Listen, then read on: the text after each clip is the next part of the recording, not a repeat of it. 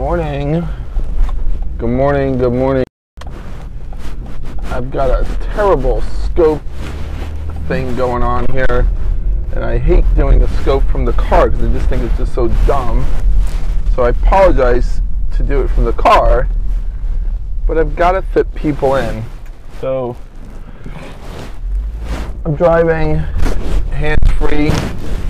I'm not going to do a scope long because I don't want to unfocus. I got a microphone in, that kind of stuff. One of the most important things I think about when I start my day is what it's going to look like the rest of the day. And if you've heard me scope before, you've heard me rant about setting goals and how important goals are. I can't look into the phone. I'm at a light, but I'm hands-free. And I wanted to spend just a couple moments with you and talk about the types of things we all think about. I mean, this morning, so many things are starting to rattle in my head. I'm a pretty positive guy, and it's a pretty quiet morning, and I started to think a little too much about some things that are just not part of my day. You know, every day for me is not always super positive, but I really try to make it positive. So I reached over and I grabbed one of my books and I'm going to read. I'm going to be talking about this book today. I read it before. I don't know how effective this scope is. I'm not going to give too much content, but what I'm going to tell you is that it's a little bit of BS what we put into our heads and how we start our day. It's a little bit of challenges.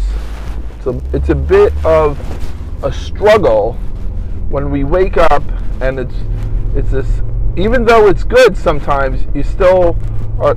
I mean, my day is really good. My life is really good. And sometimes I just want a little bit more. And I start putting that seed into my head. And the challenge is that that seed becomes bigger. And you have to break the cycle. So I was already beating myself up about maybe I don't have enough time to scope this morning. Well, you know, and little thoughts like that. So at the end of the day, you can take a very small thought and you can make it into a big challenge, a big problem. And that's what we want to move away from. We want to move away from that, and we want to start our day, and we want to set it. We want to set the day. We want to set the tone for the day. It's 9 o'clock. I'm a lucky guy. I don't have to be at work at a certain time. I don't have to punch a clock per se, but I do have to work. That's the thing. So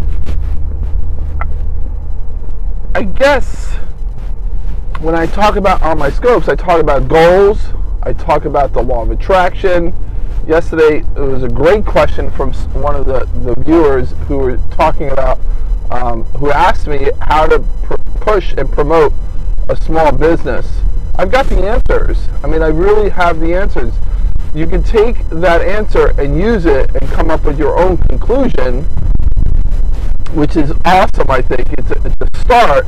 Or you can just ignore everything and try to do everything yourself. So when I talk about yourself, I talk about Tony, yourself as well. You know, you don't need to do that. What you need to do is you need to listen, and I'm speaking to myself, you need to listen and you need to read the books. You need to do the work. You need to listen to the audio out there, because you can find little nuggets out there from all types of things, and you can set the tone for the day. And I think we're going to get into a patchy spot with the signal, so I'm not going to keep talking. It's really beautiful around here. I take a beautiful ride. I don't know if you can see the sky, but it's really just beautiful. All right. It's really, this is basically what I complain about on my scopes. I say no fluff, and this is just a lot of fluff. It's probably a fluff scope that I'm presenting. It's not, you know. At the end of the day, Are you setting the tone for yourself? And I'm asking that of myself too. I'm like, Tony, are you setting the tone for the rest of the day? Are you smiling? Are you really smiling at people? Are you smiling at yourself? Are you in a good mood? And what are you grateful for? Start to think about what you're grateful about. This morning, I gotta be honest, I slept in just a bit. And I slept in, and those few extra minutes of sleep really didn't gain me too much on the mindset. I usually do 3 things in the morning. I do an exercise, and I want to recommend it to you. But it takes about 10 minutes to do, 5-10 minutes.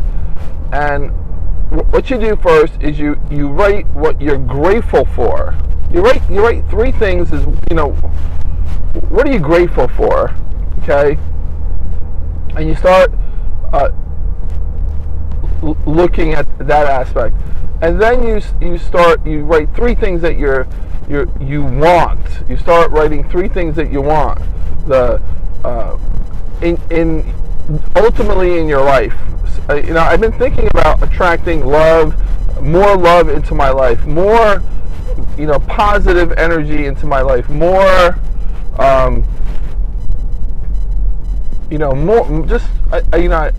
More of peace and harmony in my life. Eddie, so I'm looking down, I'm at a red light, but I'm going to stop the scope because I don't want to encourage scoping while you drive. I just think it's the dumbest thing, and here I am doing it, and I want to do a proper scope for you guys later, but I'm saying, basically what I'm saying is my morning was a little challenging this morning. It was a little bit, it was really quiet, and I just didn't do the things I wanted to do. So I had to set the tone for the day.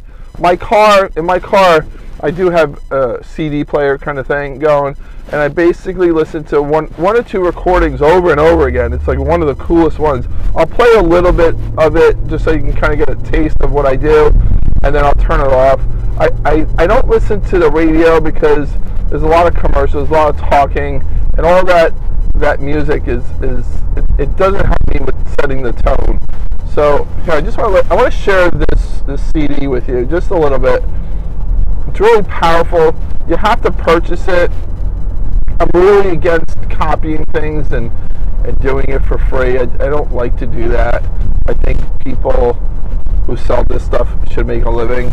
So let's just see here. I'll start with track. It's really good. Let's see. Just 3.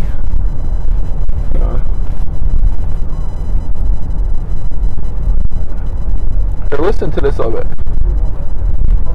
Listen to. I want you to just listen to this. I listen to this all the time in my car, and then that's my day. Takes place.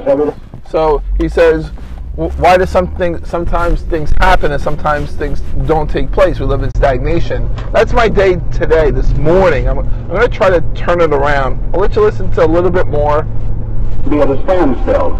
But there are basic laws in this universe that we are governed by, and they work for you if you know how to apply them.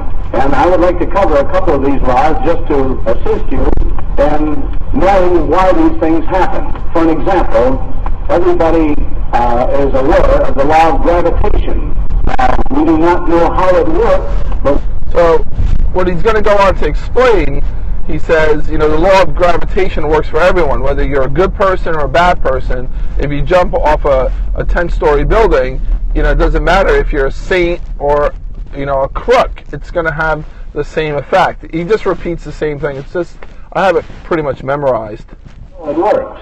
It works for everybody. It doesn't matter whether you are a saint or whether you are the opposite to a saint. If you jumped off a 20-story building and you are a saint and you land on a concrete sidewalk, you are going to be an unhealthy saint. If you happen to be a crook and you do the same thing happens to you. So basically, it doesn't matter whether you're good or bad. If you use the law of gravity wrong, you are going to suffer. The law of electricity works for all of us. If we use it properly, we can light our homes by screwing our light bulb into a socket. If we stick our finger into it, then we get bit. Then you get burned.